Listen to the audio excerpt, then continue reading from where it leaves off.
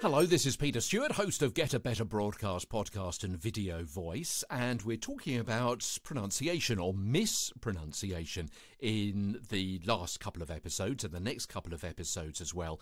The English language is such a tough language to learn, as this rhyme suggests. It's called Our Strange Lingo. I've got the copyright credits in the show notes today.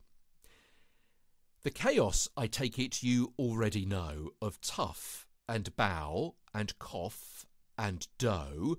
Others may stumble, but not you, on hiccough, thorough, laugh and through. Well done! And now you wish perhaps to learn of less familiar traps. Beware of herd, a dreadful word that looks like beard and sounds like bird, and dead, it's said like bed. Not bead. For goodness sake, don't call it deed. Watch out for meat and great and threat. They rhyme with sweet and straight and debt. A moth is not a moth in mother, nor both in bother, broth in brother. And here is not a match for there, not dear and fear, for bear and pear. And then there's dose and rose and lose.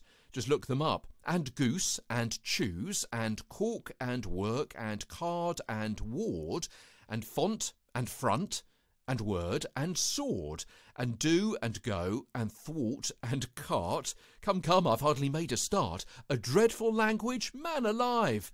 I'd mastered it when I was 5. From London, I'm Peter Stewart.